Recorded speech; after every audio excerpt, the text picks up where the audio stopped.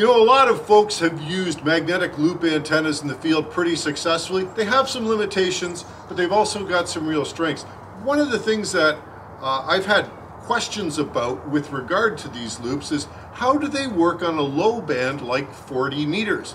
Well, in this video, I'm going to take a look and see if I can get this Chameleon F-loop to work on 40 meters, see what kind of results we get.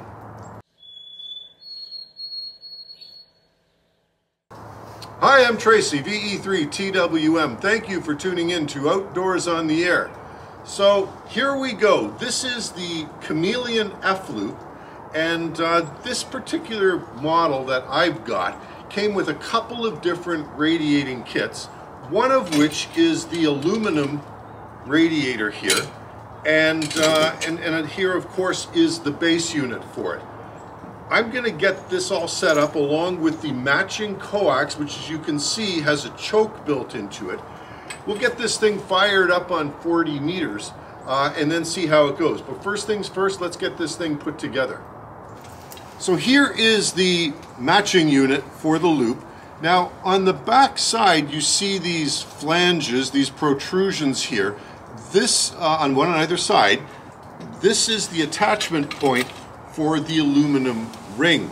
Now this aluminum ring is used with the matching unit here to provide a good SWR on bands literally from 60 meters on up to 10 meters. Of course, we're trying for 40 meters today. There's no adjustment that's required on the loop itself, only on the matching unit.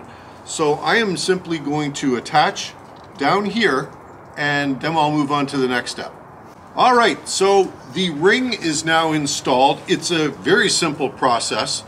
On the bottom here, where it joins onto the matching unit, you've got a bolt, a wing nut, and you've got a couple of washers, one washer on either side, just to provide good electrical contact.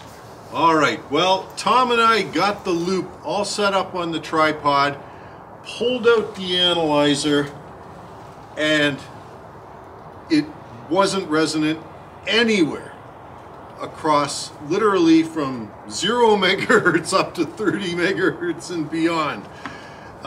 We substituted out the coaxial cable, tried putting the choke on the other end, even tried a different analyzer to see if we'd get a different result, tried band A and band B on the matching unit. Nothing, not even close to being resonant, no dips. So now we're going to try the coaxial cable.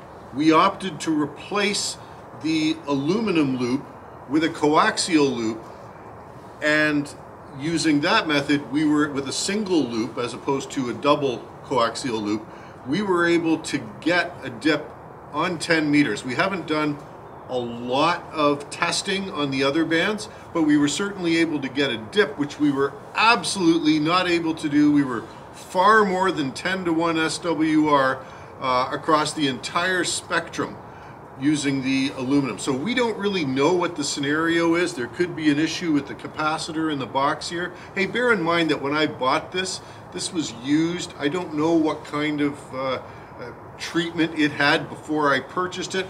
I can tell you that I have used it successfully in the field and other times.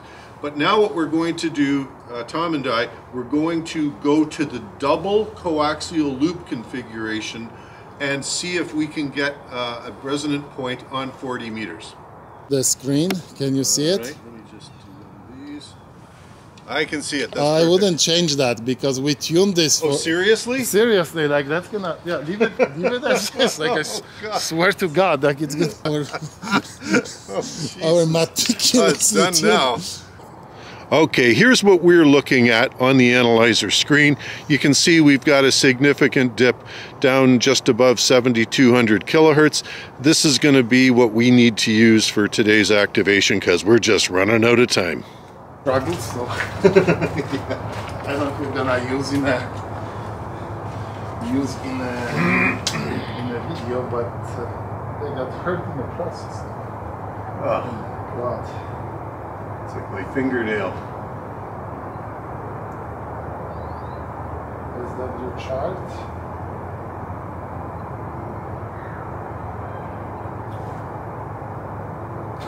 Jesus. Oh, Screwed up? royally. Oh, God.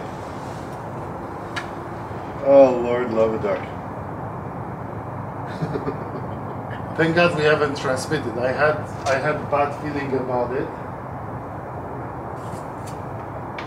I'm gonna remove the kinks. Let's see if it helps. Run the test. Yep, helped a ton. 1.35 at 72.32. Okay, so Yep. the kinks been removed. I don't know if that helped. So make sure that you're on the dot because this is mega shot. Yeah. You can go 1K each way, but looks good.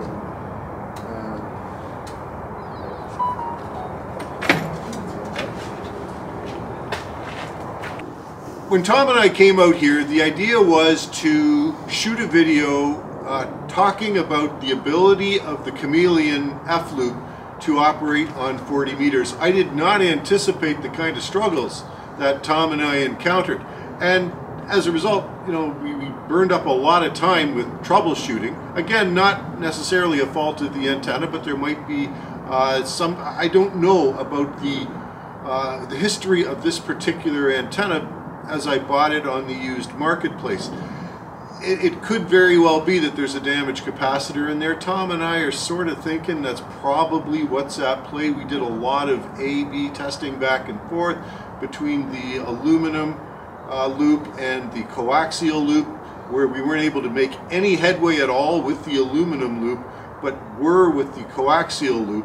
I think if we'd started with the coaxial loop, we'd have been able to get on the air, and in such a time frame that we could have actually had some time left for operating. And hey, listen, Tom and I have families to tend to, and all the demands that go along with that. So we literally have run out of time. I can't show you any contacts made with the Chameleon on 40 meters, but you know, it's just sort of an interesting experience in walking through how do you troubleshoot something like this. We just tried various things until we were able to make the coaxial loop come into resonance, and then, you know, from here I'm not sure what the next step will be. I may end up having to contact Chameleon, see if I can get a replacement capacitor for this unit. I just thought I'd bring you in, rather than just leave this all on the cutting room floor. I'd bring you into sort of like a behind the scenes of when the shoots don't go right. And if you've got any suggestions about what you think might have happened with the aluminum radiator, feel free to leave a comment below. Let me know. I'd be very interested. I'm sure Tom would be as well. But that's all for this time. Thanks for watching. Now it's your turn. Get out of the shack, get outdoors, and hopefully get on the air. 7-3 from Tracy, VE3 TWM.